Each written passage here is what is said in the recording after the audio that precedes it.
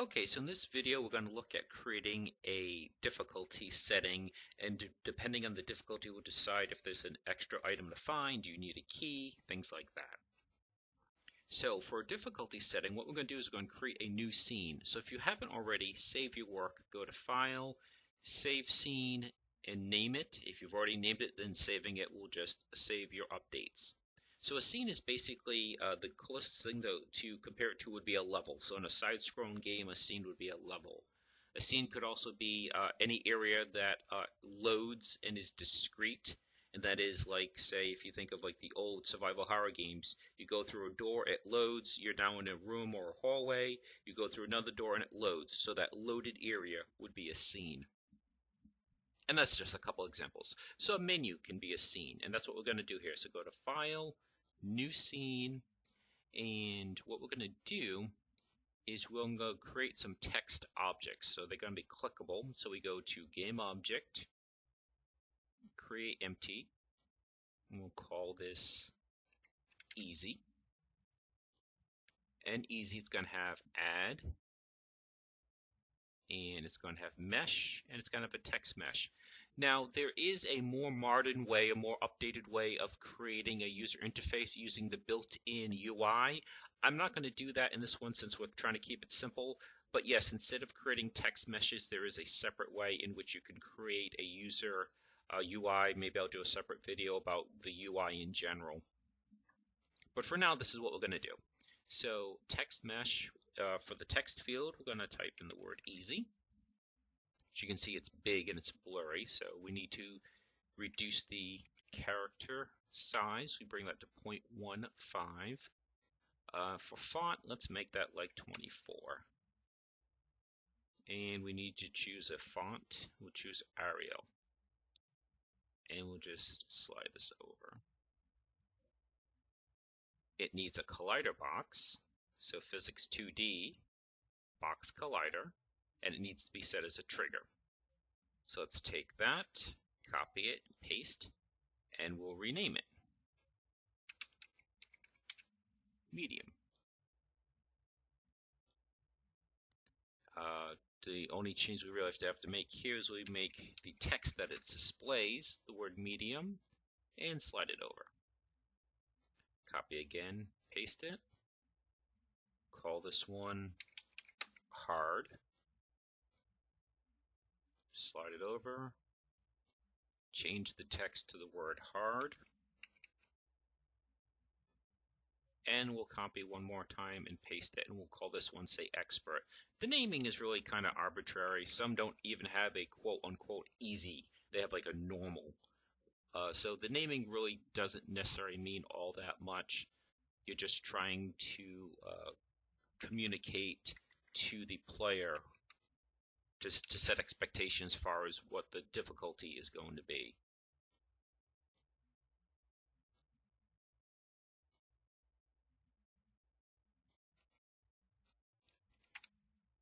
Okay, and that is definitely not centered. So let's just select them all and move them all over. That's a little bit better. So we'll create another text which will not be clickable.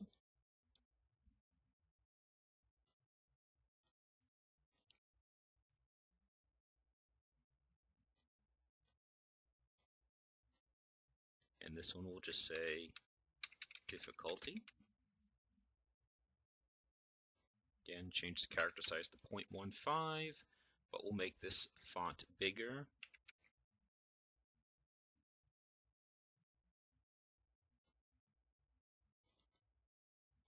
Slide that over.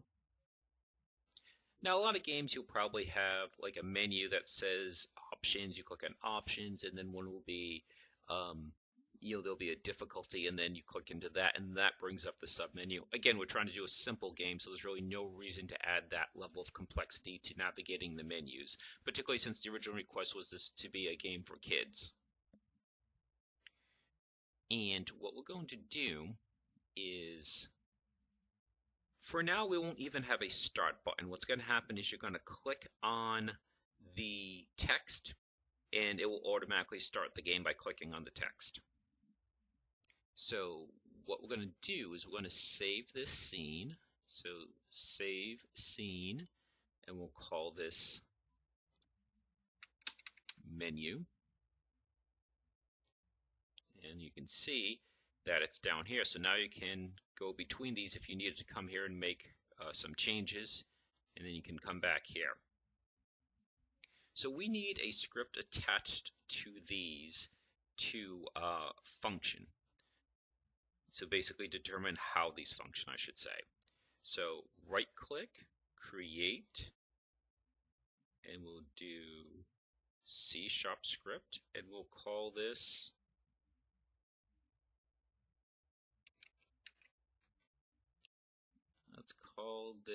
text con for text control.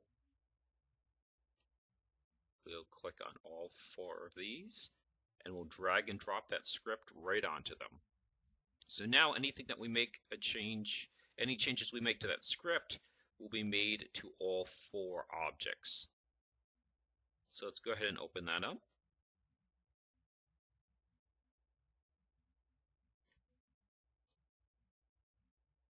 So we're going to go to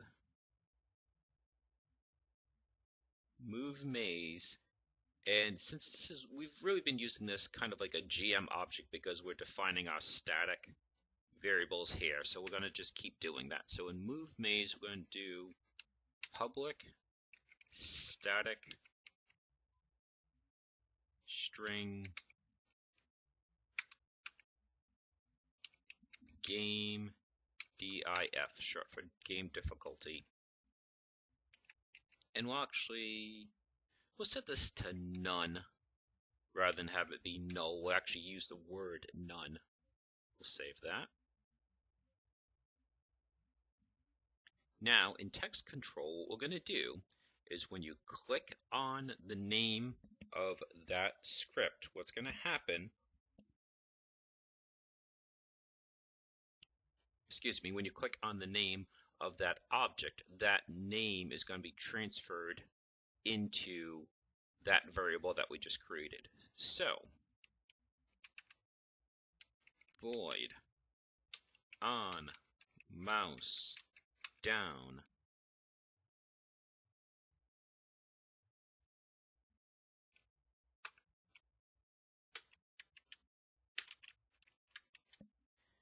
and whenever I do any kind of click functionality, when I ever do collisions, I always like to test it just to make sure it works before I add any other functionality to it. So we're going to do debug.log.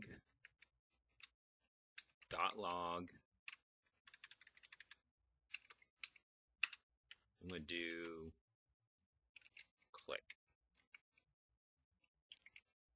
And that way, down here, it will display the word click, and the script is attached to the object, so this should work. So if I click on this, there we go, it worked. Just test the other ones. Technically, I could do it all at once because you click on them, and then when you expand the debug log, it would show you all of them. So I really didn't have to restart it the second time. Okay, so we know the clicks are working, so we can get rid of that. Or you can remark it out either way. Now what I'm going to do is I'm going to grab that name and use that to make a decision based on so basically we're going to take the name of the object that you're clicking on, easy, medium, hard, or expert, and drop that into the variable that we just created, and then decisions will be made in the main part of the game.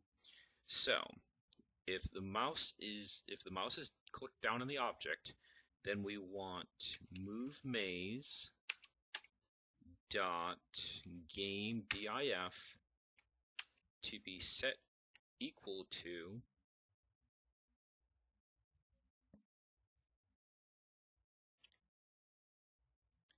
game object dot name. So this by itself is saying whatever the name of the object the script is attached to, that's what this is equal to. So we're saying this variable is being set to the name of the object this script is attached to. We'll save that. And I suppose we could actually do the debug one more time. So I could have left that in here instead of deleting it, but no big deal. And we just put that variable in here. And now what's going to happen is in the debug log, you will see the name of the objects appear.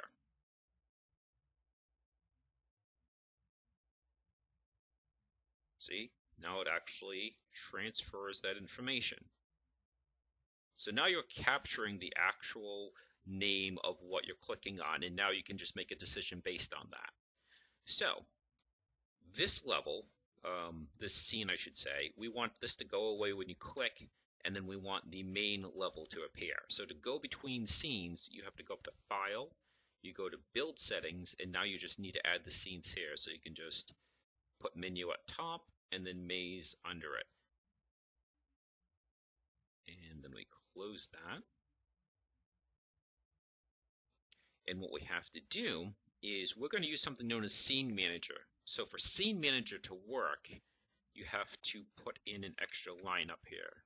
So using Unity Engine dot Scene Management.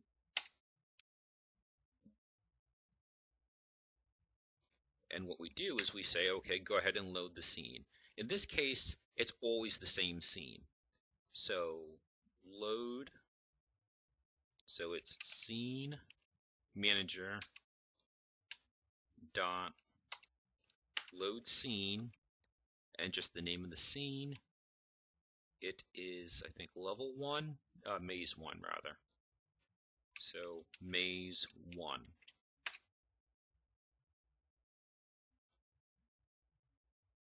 So we'll test that functionality. It probably seems repetitive, but trust me, when you start doing mouse clicking and collisions, you really want to make sure you know exactly that it's working every step of the way, because if you pile on a bunch of code in here and it doesn't work, peeling back the layers takes time, so it's easier to test it on your way in.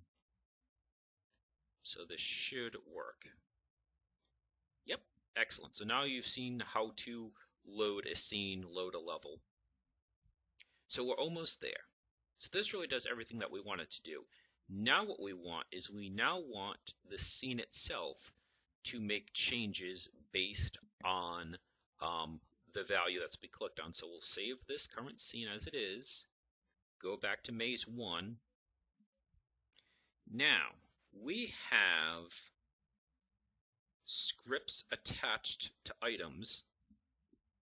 Actually, I think we're just going to attach one more script. A very easy way to do this is if you have a script attached to these, okay, based on the value that's been clicked on in the previous scene, you can simply do a self-destruct. So let me show you how that would work. So just for simplicity, I'm going to create another script and just attach it to everything relevant. So level,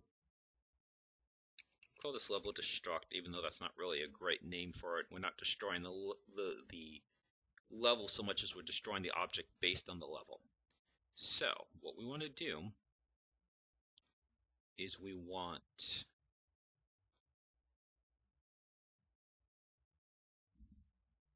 level destruct to be attached to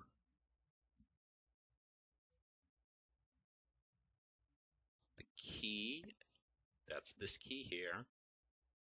We want to be attached to this cat. We want it to be attached to the 2 cursors.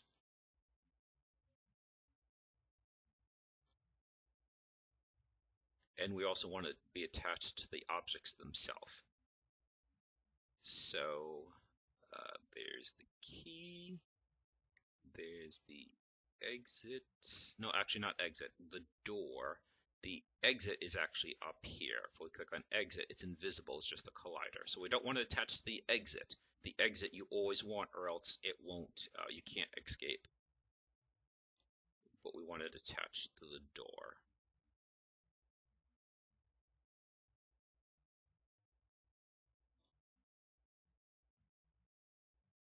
Oops, sorry, I already added it there. Let's remove that.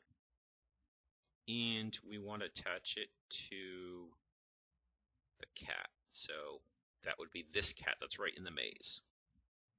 Now, what you do is in that new script, you simply check that variable that we just created and say, based on that variable, we want certain things to be destroyed. So we want to do it in the start section before this level actually starts running. So, and we have to check two things because this is attached to the objects. So we're checking both the name of the object and the name of the or the value for that variable. So if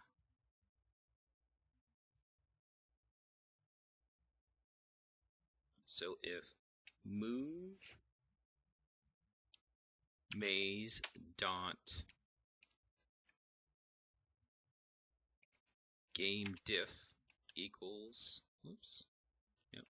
equals easy,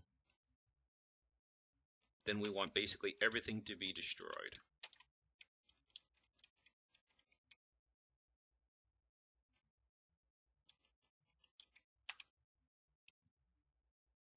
And we can either check by object name or by tags. Tags can be a little bit messy because some of these objects you want to show under multiple conditions, and I believe you can only attach one tag.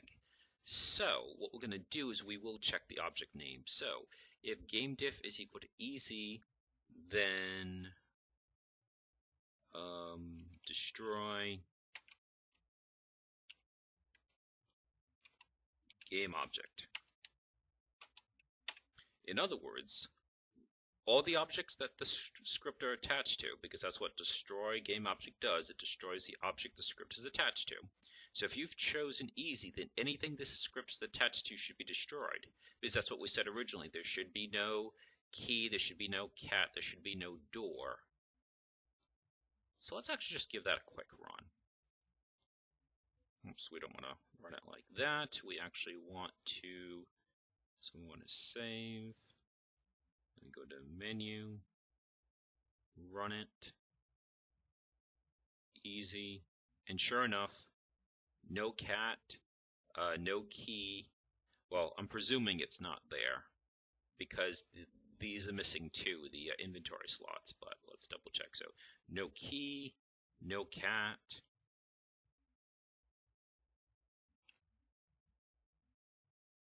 And then we should just be able to walk right to the door. And it's invisible, but the exit is over here. And you'll see it appear down here. See? So, easy difficulties work, and it destroyed all those. We'll copy this, but we have to make some substantial changes. Equals medium. Now, this one's going to be a little bit more complex because we're going to check for a couple conditions. I'm going to paste this in and walk us through it. So, double ampersand when you want to check multiple values. So this was the first value we're checking. Now we're checking another. So you need another parenthesis. GameObject.name equals cat. So we're saying, is this attached to the cat object? Let's just expand that. Or, now if you notice here, I didn't do a separate parenthesis, and that's because I'm checking exactly the same variable. So if you're checking exactly the same variable, then you don't need to add the extra parentheses. GameObject.name equals cursor2. I did a splice a few minutes ago, and I renamed this cursor2. And that's it. It needs destroy game objects. So that's probably the most complex if statement we've done yet, because what you're saying is this is mandatory, but either or of these can be true. So effectively what that says is if this is attached to cat, cat gets destroyed. If this is attached to cursor2, cursor2 gets destroyed if this is set to medium. So let's go ahead and save this. We save the scene. We go to the menu, choose medium. As you can see, the second inventory slot is missing. The key is not missing, and the cat is missing. So there you go. So we just have to do, if you choose hard or expert, nothing would happen. So right now, this actually would work okay. That for hard mode, you don't want anything to be destroyed. You want it to be the default that we're working with. And that's really it. The expert mode, I was going to do it, but I think this video is kind of stretched on, and I think I will do one more video for the expert mode, which will have a timer, and then maybe you can find timepieces that increase the timer. So that should about do it then.